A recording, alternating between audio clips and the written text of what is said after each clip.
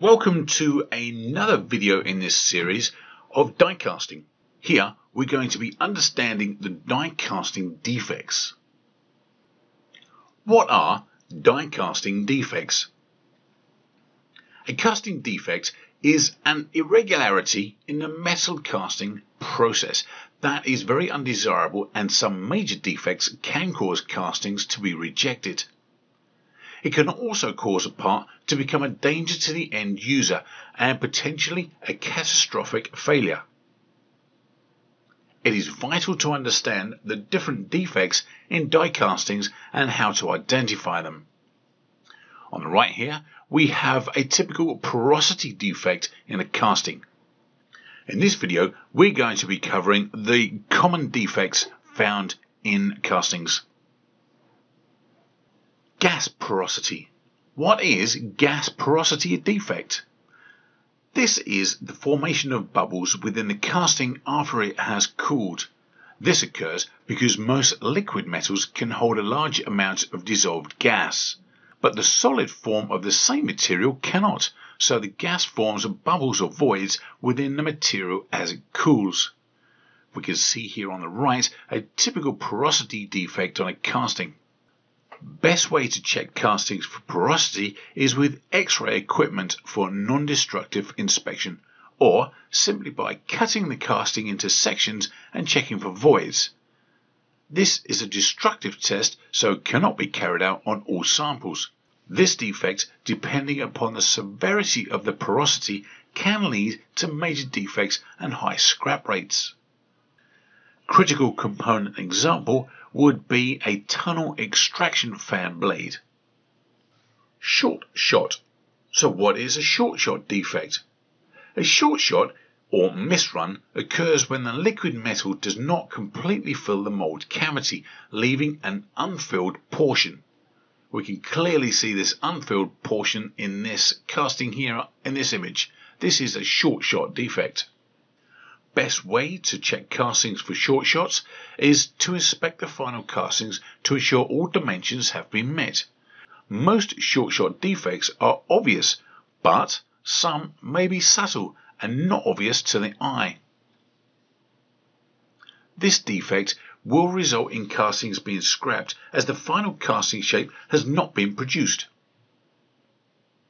Potential corrective actions for this is to increase shot volume, increase injection pressure, increase die temperature. A cold shut. What is a cold shut defect? Cold shuts occur when two fronts of liquid metal do not fuse properly in the die cavity, leaving a weak spot. We can see an example in this picture here, where the two liquid metal fronts have met but not fused, leaving this obvious failure mode. Best way to check castings for cold shuts is to check them by eye, as this defect will be visible. The cold shut will either be in just a section or right across the entire casting. This defect will result in the castings being scrapped, as the casting has a weak point and will not have full integrity. Hot tear.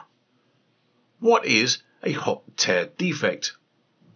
Hot tears are the formation of irreversible failure or a crack in the still semi-solid casting. This occurs in the solidification phase of the casting process.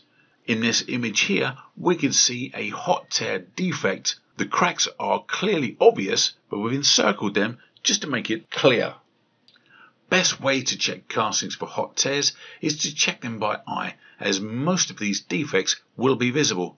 However, in some cases it may be necessary to inspect through magnification or even X-ray.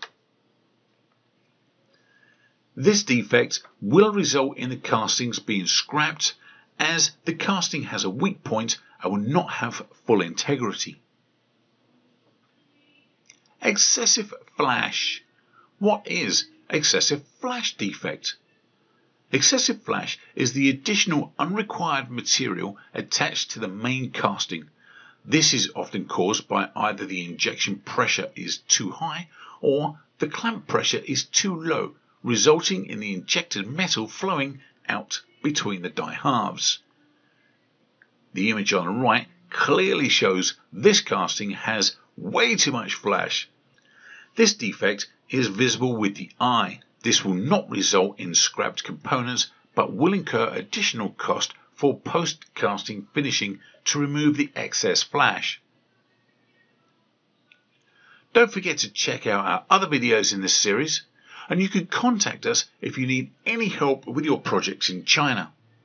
Oh, and don't forget to like, share, and subscribe to our channel. And see this little bell symbol on the right hand side here? Don't forget to hit that, because that will notify you each time we upload new content. Thanks for listening. My name is Paul Adams, and I shall see you in the next video.